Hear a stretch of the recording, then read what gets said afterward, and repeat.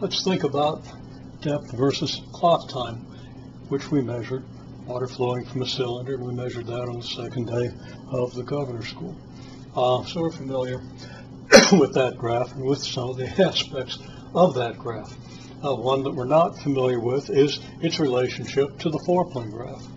Well, the relationship turns out to be very simple. If we get a good contrasting color here, extend this graph down to the point where it becomes horizontal, that's the point, of course, where the depth ceases to change, and that's that's the point at which depth ceases to change. Nothing more to say about that. Now, if I take that point to be the origin of a coordinate system,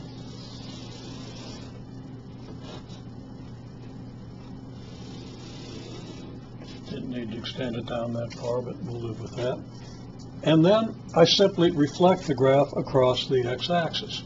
In other words, every point of this graph, this point is this far from the x-axis, so I locate a point equally far from the x-axis at the same y-coordinate. And this point, I don't know how well I'm actually doing this, but okay, so we get a reflected graph, and I intended to draw this graph in the contrasting color. Okay? Now, if this is the depth versus time,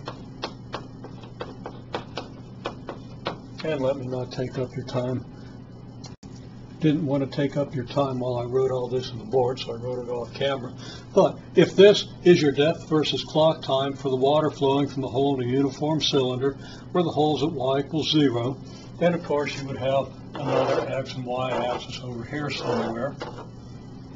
Then putting a new x and y axis here and reflecting this graph across the y axis. The orange graph that we have here forples. That's simple. You can check this. I'm not going to check this on the board. You have data for the depth versus clock time. You've created that graph. You could flip that graph over and trace it and see if you don't get a forpling graph. Okay, so I don't know if this graph forples. Let's see. Here's an x value. Let's double that x value. Okay, come up here, come down here, cross here, 1, 2, 3. That's pretty close to forpling. Now, does it forple from here? If I double this over to here, is this height going to be 4 times this height?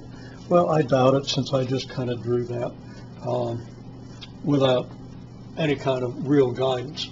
Okay, I know the graph looks about like that. It's probably not that far off, but I doubt that I really hit the forpling behavior properly. Now, something else that we often do during governor's school, didn't get to do it this time, but there's a reason why this graph forples, and that is that the outflow velocity turns out to be proportional to the square root of the depth above the hole. Now, the outflow velocity is also proportional to the rate at which water exits. And that's fairly easy to measure.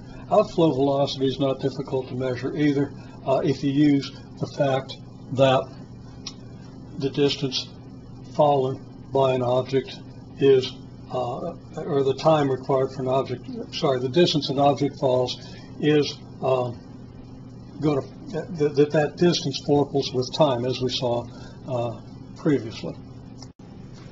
The connections for this reasoning, the reasoning this graph forples, is because the outflow velocity is proportional to the square root of depth relative to the hole, which is equivalent to saying that the flow rate is proportional to the square root of y, which is equivalent to then saying that the graph slope is proportional to the square root of y, which is y to the 1/2, which is incidentally the p equals 1/2.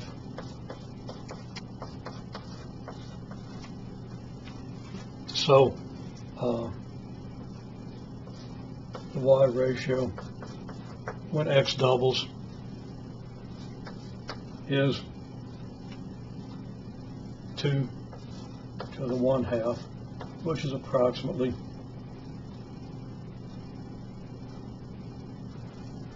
hang on a second.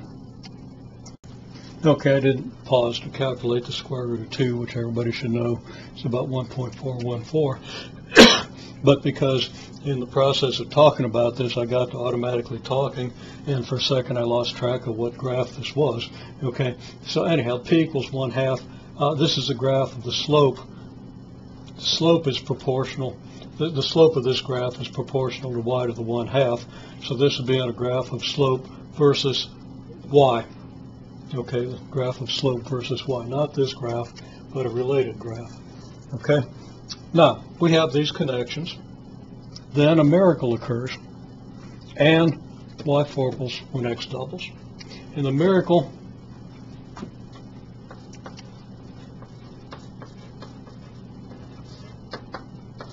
involves a trapezoidal graph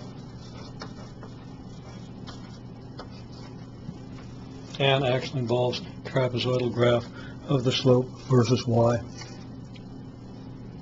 In an example that I'll probably go ahead and do, it's accessible to you, but it's several steps and takes us a little ways away from our purpose here, which is to illustrate some applications of the forpling graph.